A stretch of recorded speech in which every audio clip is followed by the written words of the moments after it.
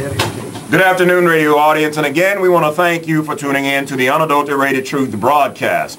This broadcast is a live Bible question and answer program where you, the radio listeners, have an opportunity to call into the radio station with your Bible question or comment and receive Bible answers to your Bible questions. This broadcast is sponsored by the Church of Christ that meets at Wilson Road. The location of the building where the Wilson Road Church of Christ meets is 510 Wilson Road, located in Humble, Texas. Zip code is 77338. If you would like to make personal contact with someone from the Wilson Road Church of Christ, phone number to call is 281-446-1867. The Wilson Road Church of Christ has also implemented a website where you can pull up the doctrine and the teachings of Christ, and that web address is www.wilsonrdforroadchurchofchrist.com. You can also pull up these radio station programs, as we have our brother Javier in the studio recording each segment that we do at Wilson RD for Road COC, as well as on the YouTube. You can also pull it up. When you pull up Wilson RD COC on the YouTube website, you can pull up this radio program as well as past radio programs as well. Again, we have three gospel preachers on the panel this afternoon, ready and able to give you book, chapter, verse for all your Bible questions. We have our brother Dwayne Hamilton, who is of the Wilson Road Church of Christ. I am Henry Stevenson, one of the ministers to the Goose Creek Church of Christ here in Baytown, Texas. And we have brother Stephen Ozan, the preacher to the Wilson Road Church. You believe what you hear, but is what you hear from the Word of God. Now, the Apostle Paul writes to the saints in Rome, chapter 10, and verse 17, he tells us how faith comes. So then faith cometh by hearing, and hearing by the word of God. Let me say that again. So then faith cometh by hearing, and hearing comes by the word of God. Now make no mistake about it, radio listeners, if you're going to have a right faith, which there's only one of, that faith or that belief must be based upon the Word of God.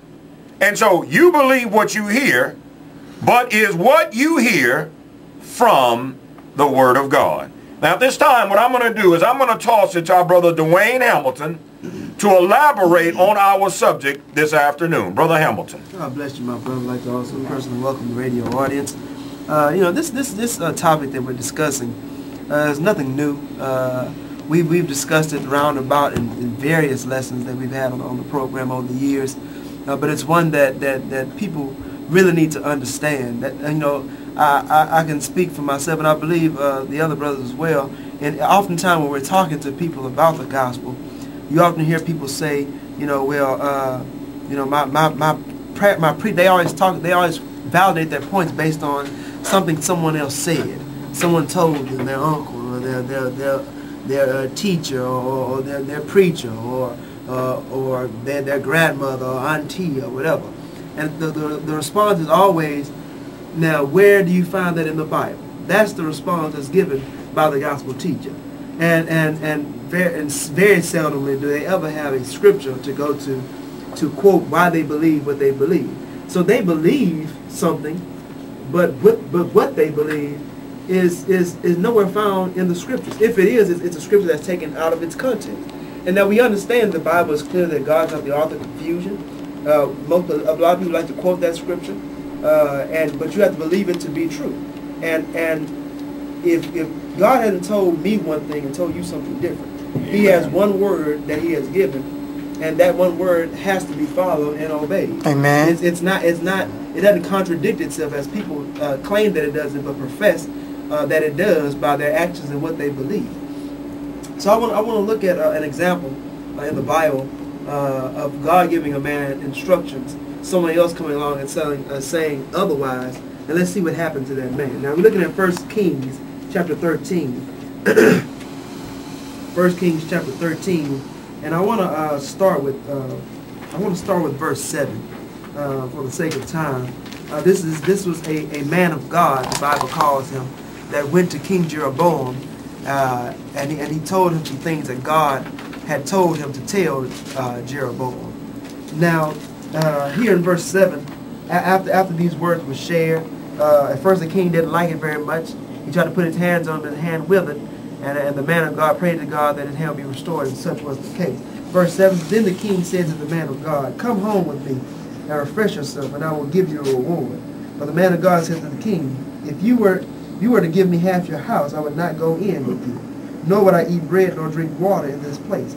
He's going to give the reason why. Verse 9, for so it was commanded me by the word of the Lord, saying, you shall not eat bread nor drink water, nor return by the same way you came. So he went another way and did not return by the way he came to Bethel. Now, instructions have been given to him by God that he is not to eat bread, he is not to drink water with anybody, nor is he to go back the same way that he came into the city. So right now he's following the instructions that God has given him.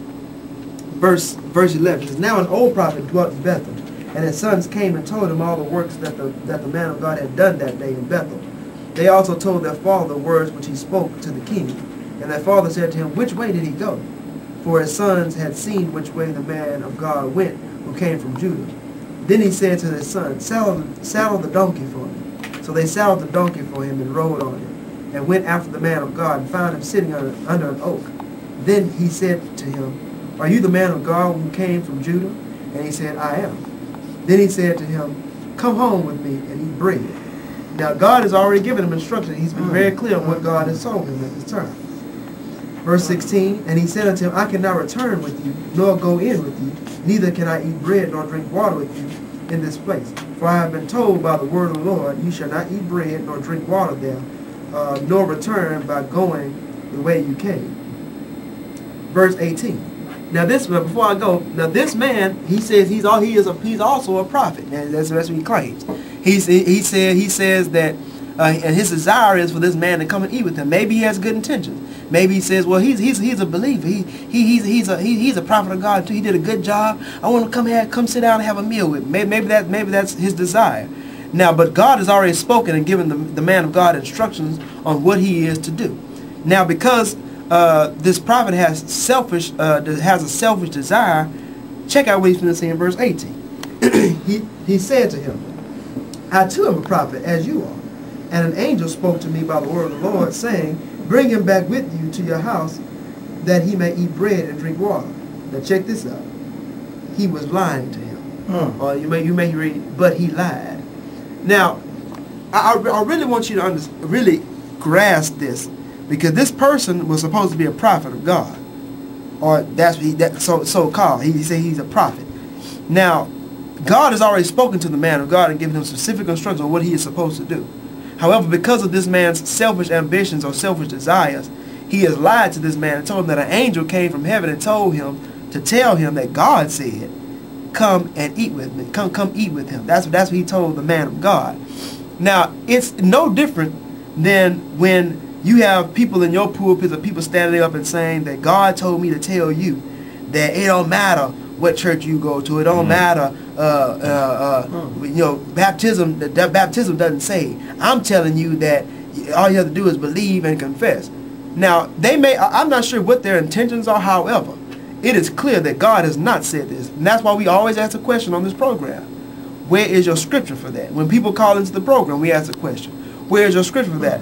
Number one, because we don't want to end up like this man of God is about to end up. We're going to read it in just a minute.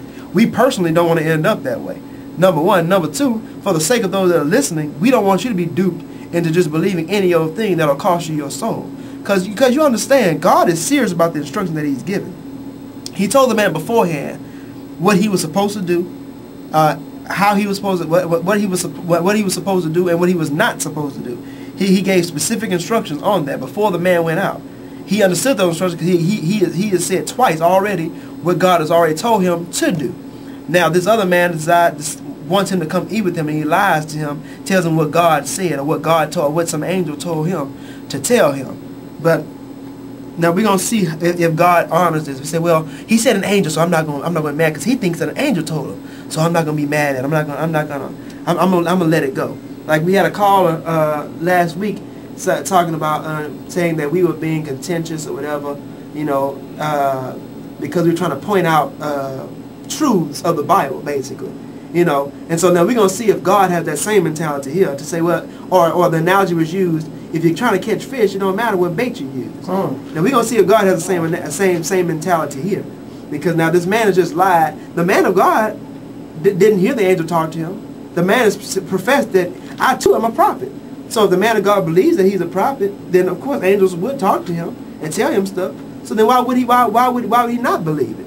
Well, I'll give you the answer first, and then we're going to read it. Because God has already spoken. That's why. Now we'll continue reading on verse 19. So he went back with him and ate bread in his house and drank water. Verse 20. Now it happened, as they sat at the table, that the word of the Lord came to the prophet who had brought him back. And he cried out to the man of God who came from Judah, saying, Thus saith the Lord. Now God is speaking to the prophet, the old prophet that lied. Now he's speaking. Because you have disobeyed the word of the Lord, and not kept the commandment which the Lord your God commanded you, but you came back and ate bread and drank water in the place of which the Lord said to you, Eat no bread and drink no water, your corpse shall not come to the tomb of your fathers. So it was after he had eaten bread and after he had drunk, that he saddled the donkey for him, the prophet whom he had brought back. When he was gone, a lion met him on the road and killed him, and his corpse was thrown on the road, and the donkey stood by it, and the lion also stood by the corpse. Now we see clearly, and I want to point out this also. The word of the Lord came and spelled out his doom for him by the mouth of the old prophet that had already lied. Now, the man of God still had time to gather up his thing, saddle up his donkey, finish his bread, and finish the water he wasn't supposed to eat. And he began on his journey, and as he was going, then he met his end. He was doomed, and it's just no different than people today have been told lies, and they live their lives. They go. You may have went to church today at some false place, and you heard a false message, and you said amen to it, and you hear this message, and you say I don't care. You continue to live.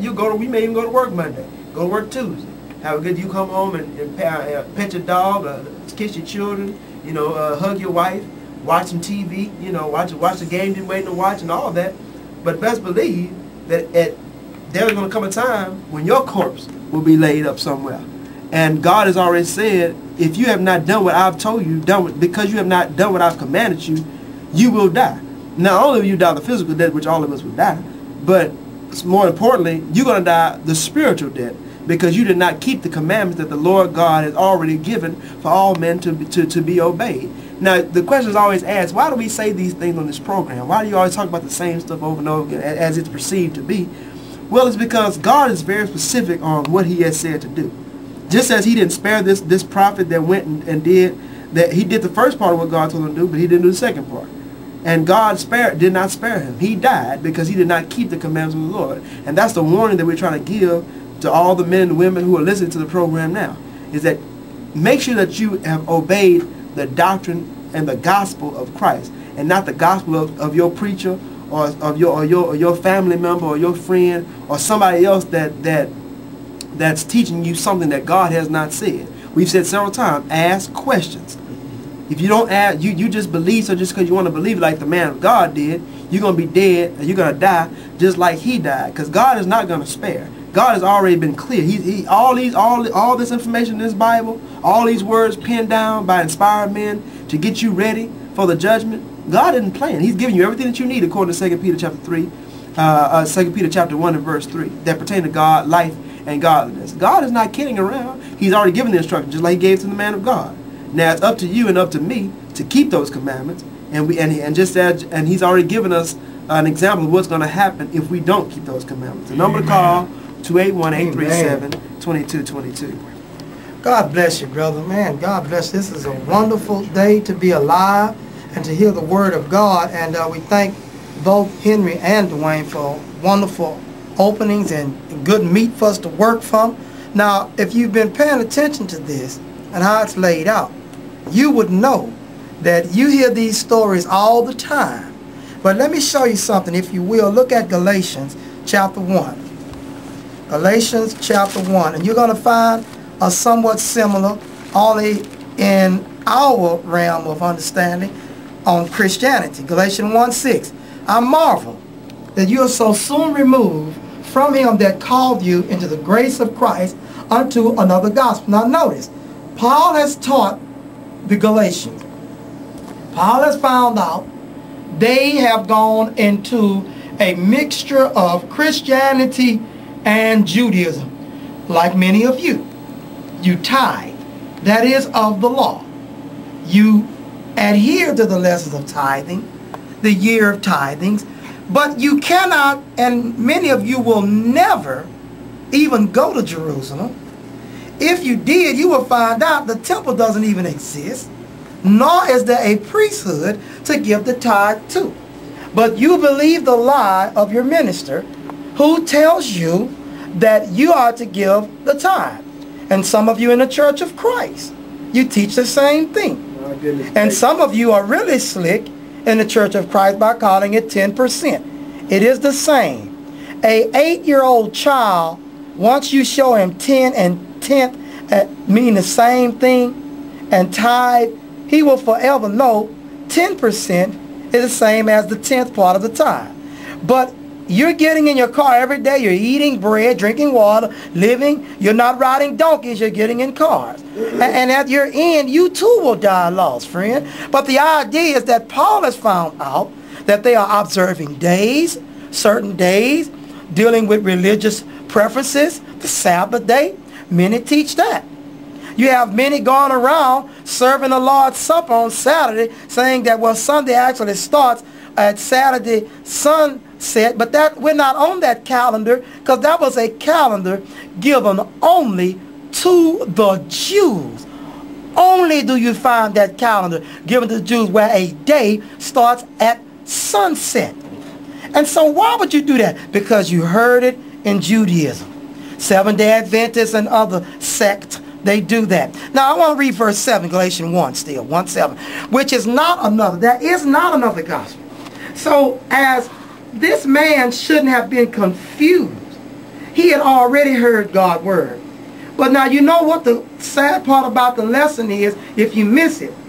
When the prophet did speak, as Brother Allen pointed out, he was speaking now of God. But wait a minute, audience, listen. What did he do? Merely repeat what the man of God had already told him. If you eat with somebody or drink water in this land, you will die. Now that's like us coming and telling you and other gospel preachers and teachers about the truth, and then when you find out at death, standing before the throne of God, that you're going to die eternally, forever, be destroyed, and your eyes will be woken, you will be tortured and tormented forever. That would be like you being that man of God that didn't listen. And that is because if even one of your own were to just to repeat the message that you're going to die lost, it doesn't help you unless you repent, be baptized, and be added to the Lord's kingdom. So now look what he says here. He says in the next part, but there be some which trouble you, would pervert the gospel of Christ. But though we, look at verse 8 carefully, or an angel from heaven preach any other gospel unto you than that which we have preached unto you, let him be accursed. Now look at the thrust of this. Let me tell you how important verse 9. As we said before, so say I now again, if any man preach any other gospel unto you than you have received, let him be accursed. Curse will be damnation. For though do I not persuade men or God, or do I speak to please men? For if I yet please men, I should not be the servant of Christ. So now listen to this. Paul says the message he preached is so powerful, he can't come back and change it himself. Let me tell you something, friends in this audience. This gospel that we have taught is so powerful, it overrides us. If we get on this airwave next week and change this, I'm telling you now, turn your radio off till 4 o'clock and turn it back on, because we have lost our minds and we are on our way to hell. Somebody has put something in our pocket or in our heart, because you will never see this program change its theme from using the gospel message in the Bible that is easily read by the eyes of people like you called human beings. All you got to do is open your Bible or listen to the radio, and you will see when you write down the scriptures we've quoted, it's still in the Bible, and it was in the Bible before your minister lied against it. The number to call is 281-837-2222. We have a caller, and we're ready to receive that call. Caller? Hello, caller. Go ahead. You're live. Yes, I have a question. I have a friend. I've been trying to kind of talk with them, and they've been trying to tell me that because I'm new in the ministry. I'm new trying to catch on to the gospel, and I listen to your station, and I appreciate the information that I'm receiving. And they're trying to instruct and tell me that Jesus is actually Michael, the archangel. And I told them, by the way, I've been reading and listening to you on the gospel station, that I've never heard that, since you brought up the angel. But is there a scripture I can show to them and point to them where they're wrong? Because I don't want to have damnation on me, and I'm trying to save a friend from trying to teach me something wrong, even though they've been in it longer than I have. Yes, sir. If you will, turn your Bible to Hebrews. These brothers may have some other scripture, but if you have your Bible, you have a notepad, you can mark this down. Hebrews chapter 1, and if you'll be so kind, you'll look at verse 4. It says, being made so much better than the angel. That means he's not an angel, as he had by inheritance obtained a more excellent name than they. The they separating him from being angelic hosts. For unto which of the angels said he at any time, which would mean if Jesus was an angel and he said this to him, then God would have dropped the ball and made a mistake and said, oh, I forgot, my son is an angel, which is impossible. So he says, thou art my son. This day have I begotten thee. Again, I will be a father, and he shall be to me a son. So it's clear right there. He never said this to any of the angels. And therefore, because Jesus is not an angel, Jesus is designed not to be an angel. Look at the 2nd chapter, if you will. 2nd chapter, again, of Hebrews. And he says, verse 14, for as much then as the children are partakers of flesh and blood, watch this, angels are not flesh and blood. Watch this, angels are not flesh and blood because they cannot inherit heaven, having flesh and blood. So Hebrews 2 and 14, he says, for as much then as the children are partakers of flesh and blood, he also himself likewise took part of the same, that through death he might destroy him that had power of death, that is the devil. And he says, and deliver them through fear of death, were all their lifetime subject to bondage. For verily he took not on him the nature of angels. Y'all see that verse? He took not on him the nature of angels, but he took on him the seed of Abraham, which means he is a human being. And then you go up a little further, as one of the brothers has pointed out to me in verse number 7. Look at this. Thou madest him a little lower than the angels. Thou crownest him with glory and honor, and didst set him over the works of thy hand. Thou hast put all things in subjection under his feet, for in that he put all things under him, he left nothing that is not him. But now we see not yet all things put on them, but we see Jesus, who was made a little lower than the angels for the suffering of death, crowned with glory and honor, that he by the grace of God should taste death for every man. So therefore it is emphatically clear, Jesus is not an angel, never was an angel. He was created in the image of a man to be made lower than the angel, to suffer death. Through death he would destroy him who had power over death, that is Satan. So his father said, I will not make you to be like an angel. I will give you flesh and blood like your physical brethren, of whom you shall rule. So therefore we hope and pray. Now brothers have some other things to throw in here. I just want to say to the caller, first of all, the way you sound, I hope that if you're not, that you become a member of the Church of Christ. Amen. This guy you're Amen. dealing with, he's a bunch of fooling. But you have really validated our topic for today, in that you could have believed what you heard and just ran with it. But if what you believe you hear, is it from the Word of God? And that's what we're challenging people to do. I'm glad that you call in, Amen. because what we're giving you is not our opinion. We are showing you what the Bible says. But there are many people who would have received this message from this false preacher who just said that Jesus was just the Archangel Michael, and they would have ran and spreaded that lie all over their home, in the neighborhood, and even in their towns, and it would have been a false doctrine. And so the point we're making is you need to validate what you hear by the Word of God. You believe what you hear, but is what you hear from the Word of God? And the answer to that question about is Jesus the Archangel Michael, the answer is no. And we have validated that by the Scripture. The number to call is 281-837-2222. Amen. Praise God. You know, I want to point out one more scripture too, to show 2 Corinthians 11 real quick. And one of my brothers will close us out. 2 Corinthians 11 and verse 2. There are many ways to lie on Jesus, and he won't do anything about it until judgment day. Trust me. You'll be just like that man ate every crumb of bread and drank every spout of water, got on the donkey and got ate up by the lion. You will enjoy your Mercedes, you'll enjoy your Pintos, you'll enjoy your mansions and your apartments and your tents. You'll have babies, you'll send them to college, and they'll take care of you when you're old. And when you die, the Lion of Judah will tear you up at the judgment. And that's what we don't want for you, friend. That's what we don't want. 2 Corinthians 11 and 2. For I'm jealous over you with godly jealousy, or I have espoused you to one husband, that I present you a chaste virgin to Christ. But I feel lest by any means the serpent should beguile you as through his subtlety, as he did Eve, so shall your mind be corrupted to the simplicity that is in Christ. Now look at this here. This is the thing you got to understand. For if he cometh unto you, he preach another Jesus.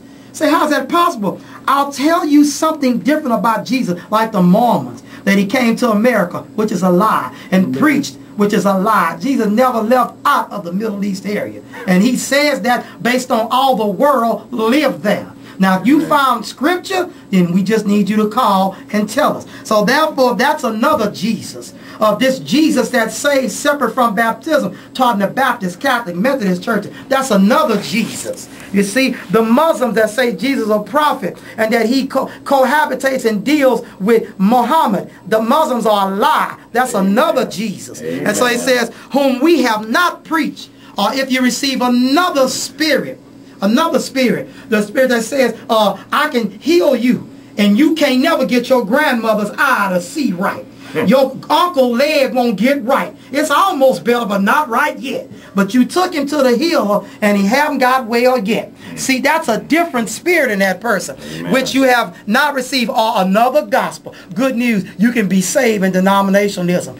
All false teaching, he says, amen, which you have not received. You know what he said? Even a Christian, he said, you might well bear with him. And now some in the churches of Christ have let preachers come in and teach 10%. You let the preacher bring in that anniversary day, which he calls now Minister's Appreciation Day. You know what's funny about that? You can't find neither term in the Bible. That's the only problem wrong with it. Neither one of them in the Bible. Just like being saved without baptism is not in the Bible. Saints of God, get that preacher off that throne, for you and he die lost. Amen. Now, if you believe the gospel, you've heard it, you decide to change, you confess Jesus, Son of God, you be baptized in water to have your sins removed by the Holy Ghost without the use of water, which he'll use the blood of Christ. He'll give you his spirit all in the water. You'll be added to the church of Christ while you're still in the water. When you come up, you are a Christian. No testimony needed. You are as saved as the man that dipped you in the water. And you live a faithful Christian life, Revelation 2:10, God will save you at the end. This is God's message to you because he loves you, although many spit in his face